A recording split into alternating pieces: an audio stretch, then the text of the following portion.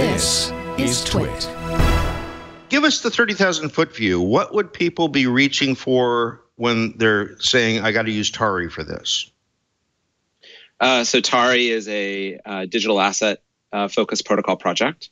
So the whole idea is to reimagine and re-envision how digital assets, as you said earlier, things like concert tickets, loyalty points, in-game items are issued and managed. So today you have a world where all these sort of digital assets are issued on a centralized basis in these sort of walled gardens, or once they're issued, there's no sort of control from the issuer. So for example, concert ticket, once a concert ticket is sold, if it's a paper ticket or even if it's a digital ticket, they have no ability to control what happens to that ticket after the fact. So there's a lot of really interesting business problems that can be solved if you use sort of a blockchain system as sort of the underlying layer. So for example, in the ticketing business, one of the biggest problems is the fact that the original economic participants in the sale of a ticket, so the venue, the promoter, the artist or team, don't benefit when their tickets are resold.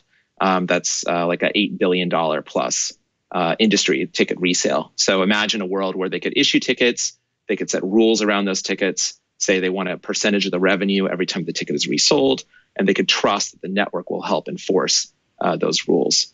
And then there are other issues like, having something that's truly digitally scarce is really valuable. So, you can eliminate counterfeits, eliminate double spend.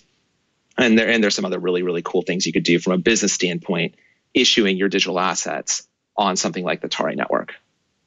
Yeah, there was a whole episode on NPR, I think on Planet Money, the podcast, talking about that, how Taylor Swift was actually producing tickets to guarantee a certain level of revenue and things like that. But, what's the problem with that? I go to Ticketmaster, which I can say out loud because they were a client of mine at one point, right? And a competitor of what you're doing. And I buy a ticket. And then either I get a code or I get something I have to print out or whatever. And then I take that to the venue and I've got it. So what problem is this part of it solving? Well, so the people who take the risk to put on a show are the promoter and the artist and the venue. And so, you have this entire secondary market that's sort of proliferating out there.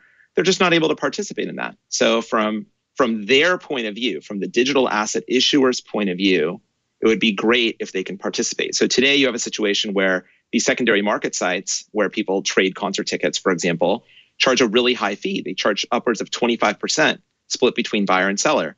How cool would it be if you could shift some of that value, some of that revenue from the secondary market back to the people who are actually putting on the show?